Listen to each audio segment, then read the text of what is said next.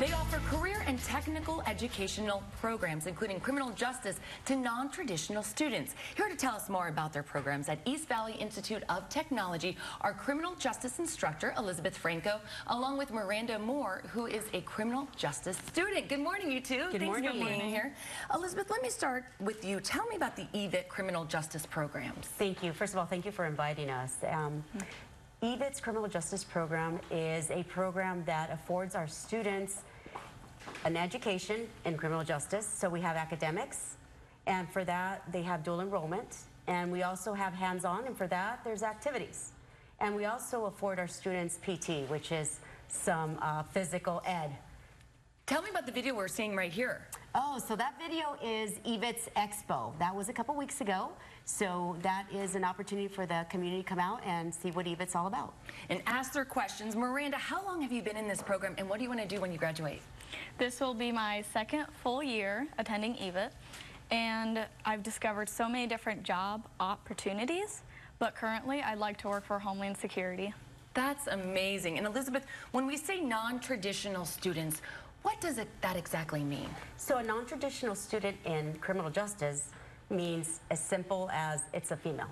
A girl in our program. So is that because there's so few females in the program and out in the criminal justice? That's correct.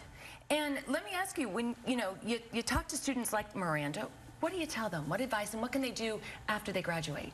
So there's a lot of opportunities for females in criminal justice. So what I share with my girls is that they need to follow their dreams. If they want to be a cop, if they want to be a lawyer, if they want to work forensics, they can do it.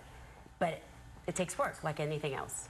And Miranda, tell me, as a female in a male-dominated class as well as a workforce, tell me what you've learned and what kind of advice do you have for other young women who are interested in this path? Actually, the class isn't very male-dominated. We have nearly, well, half of the class is females. As you can see, there are a lot of women in that video. Yes. And so, Elizabeth, this is something that, I mean, you really open the door for young women who want to get into this. Right, right. We do. And we encourage them. We don't let them slack. They have to do everything the boys do. It's equal opportunity for them. That's amazing. Well, thank you so much for coming in, and good luck. I know you're going to be very, very successful, so thanks for sharing your story. And if you'd like to learn more about the East Valley Institute of Technology, you can visit their website, evit.com, or call the number on your screen.